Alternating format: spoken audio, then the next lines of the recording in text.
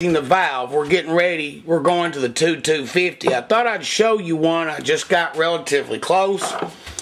We're using the 60-degree stone, which is, you know, real close to being straight up, although not perfectly. But when you're using that, this is your workhorse here. This is the one really doing the damage. This does the enlargement and pulls a lot of the concentric in, and then your 30-degree stone adjusts it to where on the valve, that black line there, that where I took a marker, let me zoom in, we're going to see a line where the 60 and the 30 come together, and it positions it on the valve face, the 45, which I wanted to add. I've noticed that a lot of the valve companies now are closing this gap down. I don't know if it's a money-saving issue or what it is, or whether the carbide cutters are able to get it so close, but notice the face of the valve is really thin. So when you're using the stones, it really makes you have to work hard to be able to get it. But what I like to do is, this is what I set my seat with to get it close. I like to put it here. A lot of people put it in the center. I put it down by 10 thousandths from the edge to get maximum valve diameter. It's about airflow, trying to get as much face of the valve. Typically with stones, I'm ashamed to admit it, but to do one of these precision with stones takes me anywhere from 3 to 5 hours. If you get them all the same width, all the same position. But the one thing I'm not ashamed to admit is, buddy, nothing beats the stones as far as concentricity. I do put my seat run out dial, which y'all have seen me do it before, but the reason I'm showing you this, notice how wide that the 60 is. That's my digger. I cannot believe that there's that much to come out, because usually I've done two 250s, and I found out something. The valve company has sent me a 2.300. This is a 2.300 valve. I thought it was a little bit bigger, and that's okay. It's just more work for me, because now you can see how much of that 60 angle is there. When I put the 30 and pull it in, I'll have to go in here and recut all this bowl back out after. Y'all know how many bunches of hours I've got opening up. That's the biggest I've ever carried. One of these two is a 2.300 valve diameter, but I wanted to show you that. I'm going to show you in a minute how I set the seats up, but I'm going to let you watch me do one of these to see the kind of digging that I do. Alright? Okay. To get you relatively close when you're cutting these seats, enlarging them without going blind, this is a type of pointer or indexer, and what I do is, you can see my black lines once again. What I do is I stand directly on top of it and I adjust these to try, and what it's trying to do is give me an idea when I relate to the head. Now I'll pull it to the top side. What I try to do is, this is your adjustment, I'm turning this, and I'm trying to get the pointers where they just kiss off past the top of the 45-degree face. That gives me this measurement right here, and while not accurate, I'm not using it with a caliper or anything, it's an indicator. Now let me show you how I do it. Okay? I'll take this, and then I look, I set it right there and try to get a balance, and that gives me a visual idea. Wow, I'm all the way up into the combustion chamber, which when you go from a 206 to a 2300, you're going to pass this whole seat area. What happens then is part of the combustion chamber becomes the seat in the head, which that's okay because it's iron. That's the good thing about cast iron versus aluminum, is you can go crazy on valve sizes without having to sweat the hardened seat, because with an aluminum head, the only thing you can do is get about 20 thousandths from the edge of the pressed in hardened seat, and buddy, that's as big a valve as you can go.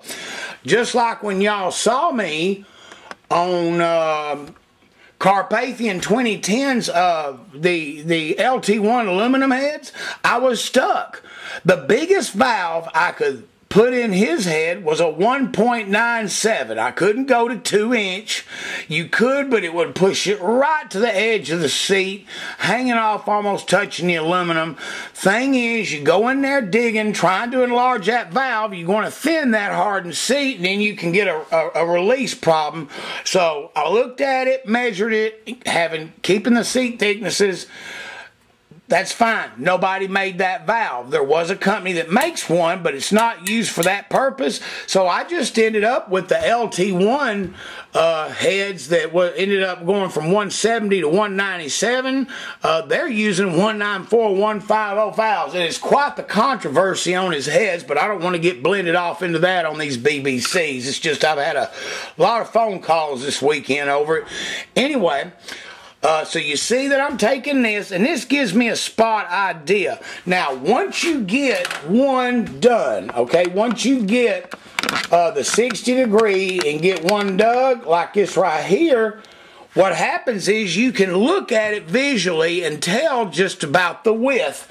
And that's usually when I'll take either a set of calipers or some other tool that I got, and kind of go between and measure so that I want this same width on all of them. When I start getting close, that's when I do my pop, which I'll show you, okay? This is one of my measurement tools. It's a smaller version of my other pointer.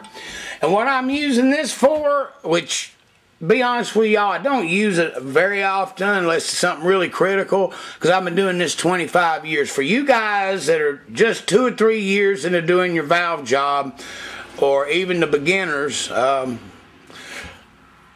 you use something like this. Once I get the digging done and get the pop done, which is why I paint them black, pop it, and then that's going to tell me where the position is. Once I get it close, that I can look at this and say, you know what, I lay this on there, wow, I'm getting close to the width, I better stop and check, because if you go too far, then you have to use that 30, you're going to end up digging a machinist ridge. But there is one thing I wanted to add, and I'm not patting myself on the back, guys. I've already told y'all it's not how I am.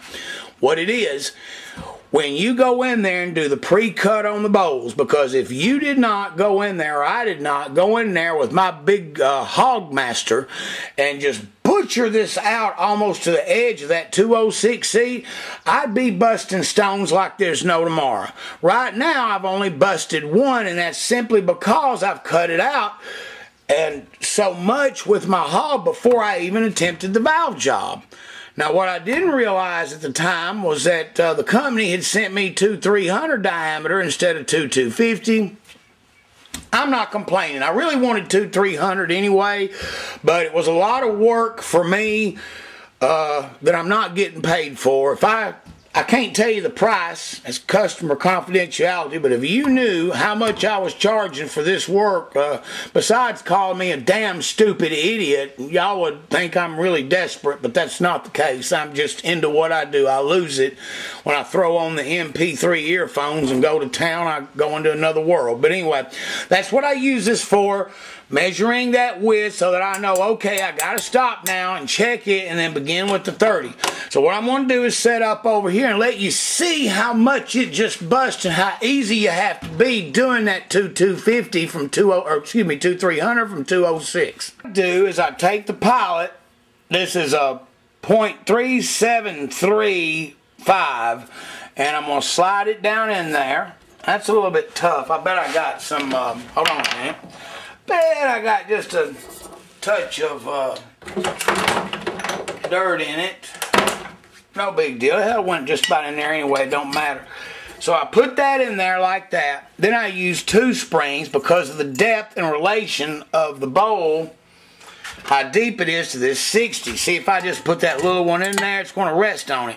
You got to have this spaced like this so that you're going and touching, because if you don't, it'll start cracking and come up and just bust your stones all to pieces.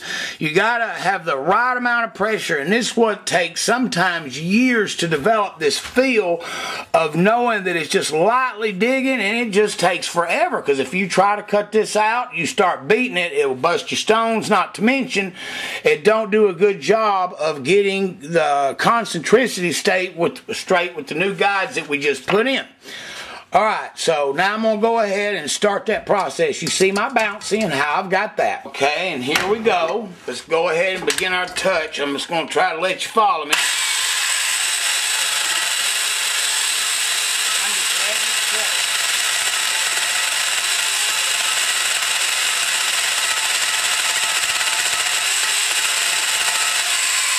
Notice how you hear the bumps when it's sitting there grinding. That has a lot to do with it. Now, just to take a look. Okay, see how it's starting to get that width. Now, we both know that it's considerably smaller when you take that there, because so see, look at how far, I mean, man, I've got a bunch of chew, but that's what I do. I'd go back and forth if I didn't know how to visually look at it and get it close just from the years of doing it.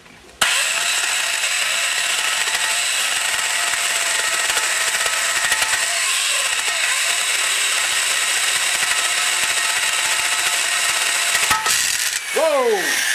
That's what you got to watch out for, see? And it's just concentration. You hear that big pop. Well, there's a good and a bad side to that. The good is that tells me that when I was putting my guides in, man, did old Headbytes here do a super awesome job of getting that guide straight. In relation to this, there is a hand talent to that, because if you get them crooked, it won't bounce like that. It'll sit there and pull to one side and chew. When you get them really perfectly straight, that's when you're going to start having this pow, pow, pow, pow, because it's trying to put this that's perfect inside of a circle that's perfect, and that's the awesome bouncing. So in a way, it's a good thing. It tells me I've done a great job here, but in a way, it's a bad thing because it tears the stones. That's why I just do it a little bit, stop, and now I got to reface. But the other thing is, don't let the stone get too hot. This is a trade secret. You do it for a while, and you can either blow it off or you set it to the side, because when that thing starts getting hot, that's when the heat will cause it to crack. That's one of the considerations. Not many people will ever tell y'all that. I just told you a good one. Alright, I'm going to back off a minute. What I want to do is go ahead and get that done, and you'll see that between the two, because I got to watch my film, there's really nothing to see except boring, grinding, and if there's anything that comes up, I'll show you, but let's go ahead and get this one done so you can compare one to the other. Okay. Like I said, you can look at the differences now between the widths where I've dug for that valve, and look over here, I'm about halfway through on this side, and I just keep digging to try to match the width of that. Remember I told you we was using this as a guide, and that kind of gets me close, but anyway, let's do the digging and get all that set up. As you can see, on the exhaust, it's the same situation. Look how much width of this here, of the exhaust. I'm going to try to bring you over there. I mean, that's all the digging right there. That one angle is a 60 degree. That's you're enlarging it for the big valve, with the edge being up here at the green. That's where your seat's going to be.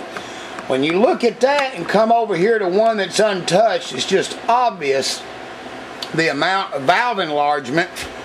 And you back up and you try to get them in the same shot. Look at that. Okay. Just a tremendous amount.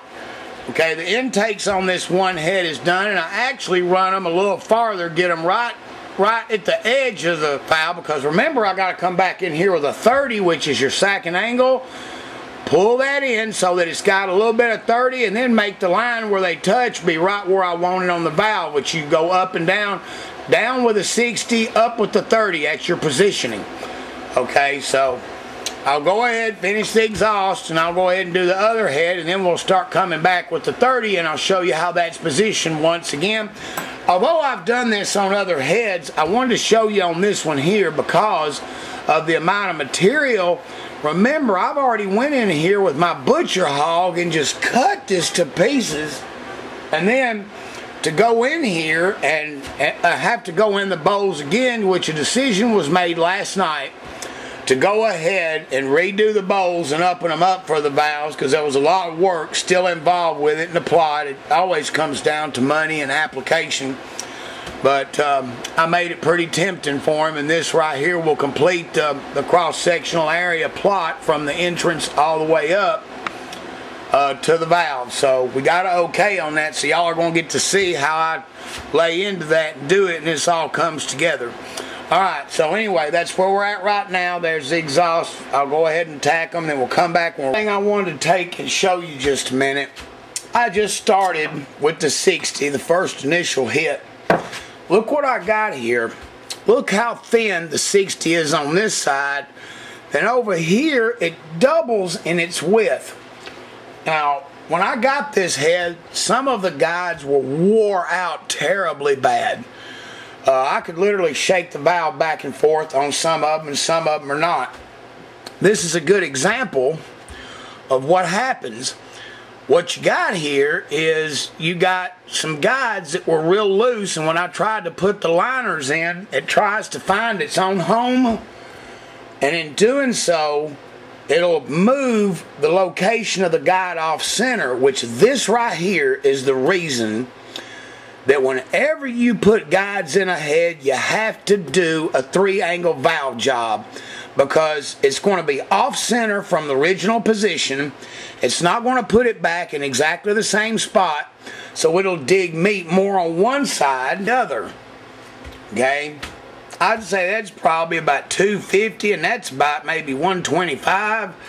You can just see how it started digging. It's taking more out here.